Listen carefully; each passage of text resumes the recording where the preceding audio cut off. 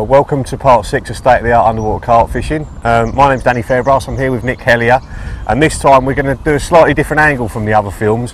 We're going to get a few people in and get their opinion on what's actually going on in the swim. So Nick's already managed to have a look on the underwater cameras, and what we're going to do, Nick's going to design a rig that he thinks he's going to catch the fish. I'm going to tie one up, we're going to put it on the end of the rod and wang it out there. But before we do that, I managed to get a couple of days fishing in because we've done so well and got part 5 in the bag so quickly, and I managed to bag a couple. So we're going to have a look at that now. And then we're going to put one of Nick's rigs out there and see if he is the supreme angler that we all think he is. So let's have a look at my fishing.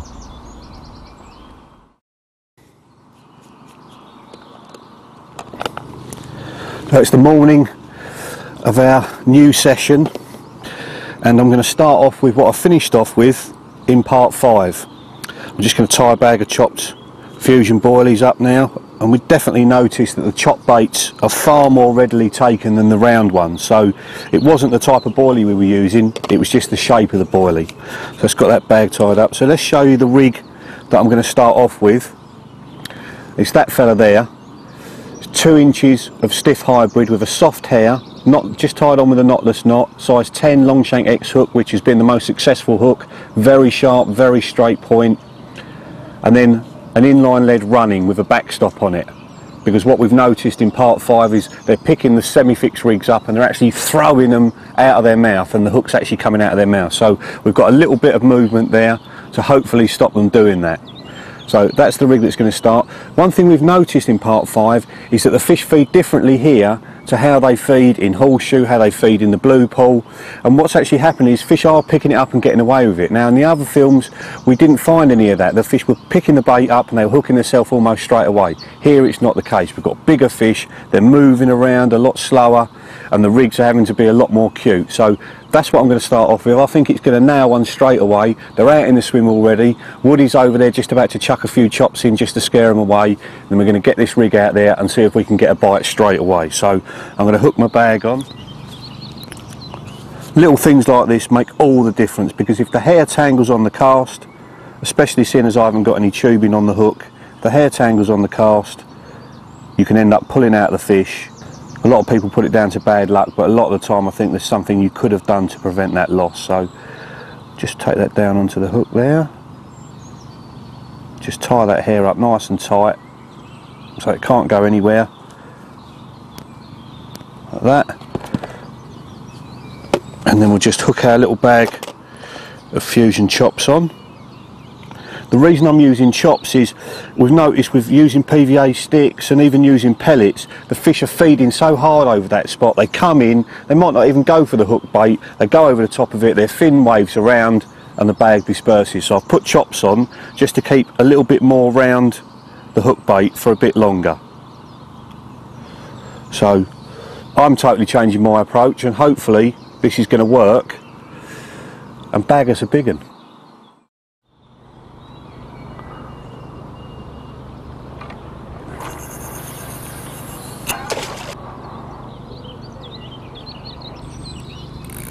Slack them right off, let that leader sink.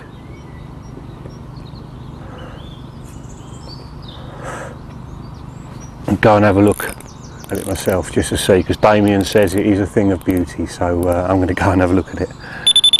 Right, we're all angling, let's go and have a look.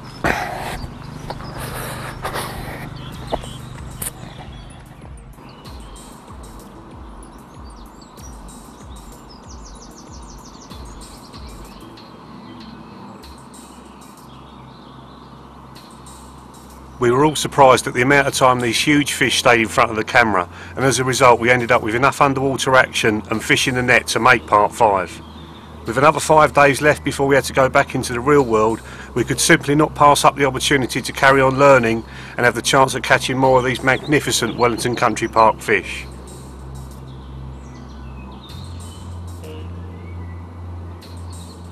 We've stayed in the same swim and kept the bait going in overnight, whilst we've been getting some well-earned rest from the fishing.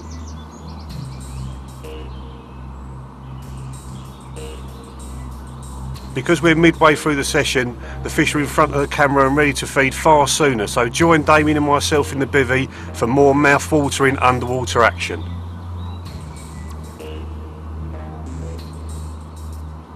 small. Look at him.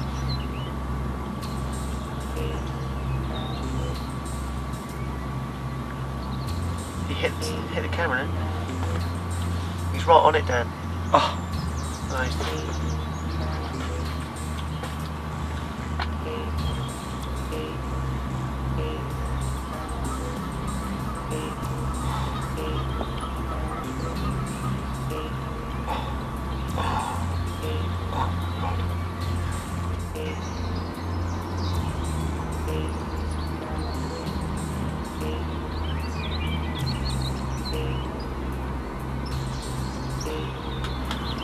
Close, it's getting close, it's getting close. Oh, he's missed it. It's a big common and he's missed it. Can you believe it?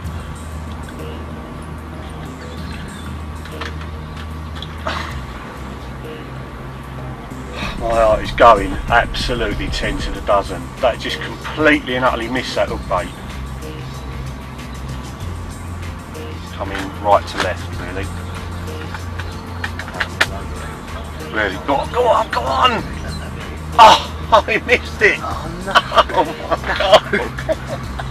Oh, that's quality. Like a week before. Oh, he's going to have it, he's going to have it.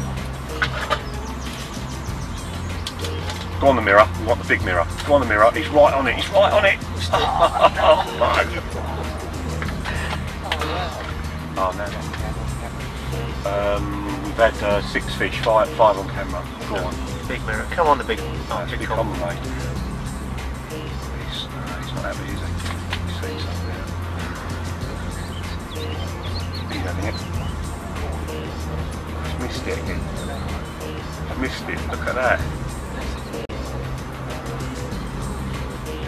Yeah, just 2 or 3 spodfuls. That's enough. You know. Oh, Lumpy is back. Like, especially you've got tight. I mean, we've got no gun on at all. Oh, you. This one might have a go though. Mate. He's getting cool. He's getting cool. He's got it. He's spat it out. Go on. Go on. Go on. He's got it.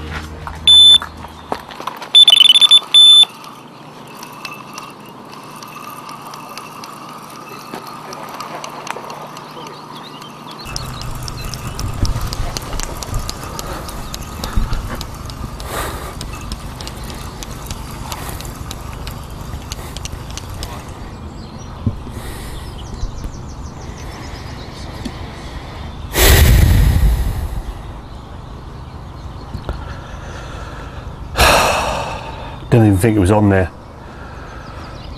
Obviously was, because it's moved. It's moved the stop back to there. That was on, mate. Is that one of them Basia reels? Yeah.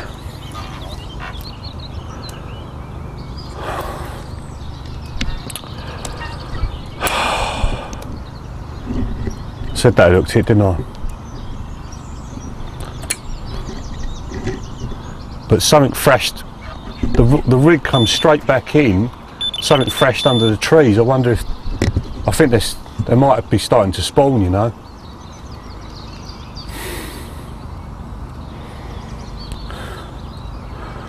Well, it's worth persevering, I think, do you? With that. Was he on there? The line had tightened right up, mate, yeah. I'm not convinced he was up. Well, we'll see. Well, yeah, but how's that stop moved back to there? Because he was going like that. As his head come up, he went like that, and the leg just come back like that. And I thought I saw the hook bait come out of his mouth. Do you think I should have the stopper further back with such a short hook link? Why would that make any difference? Don't know. Well, yeah, nothing's for certain nowadays, is it? It's still well sharp, that is.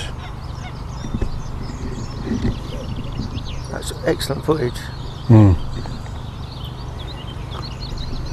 I wonder whether we should have the should have that. I really like that. You know what I mean? Really short. So if it goes in its mouth.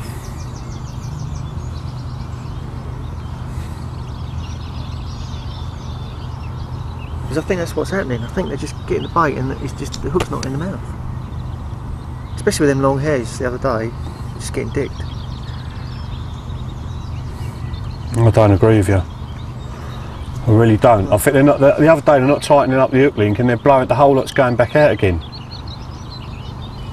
We went this way on part 3 and part 4, shorter hair, shorter hair, shorter hair, and it ain't the one. It weren't doing it. Bit of rain now, excellent. Right, okay, let's get this clipped up and out there again.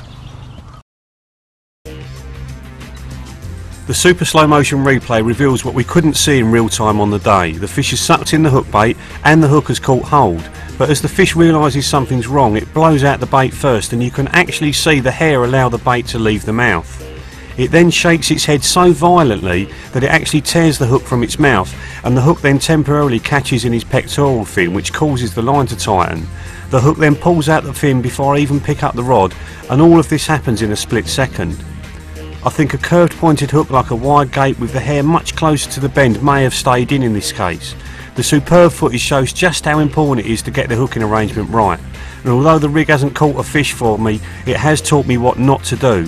So let's have a look at what we tried during the rest of the session.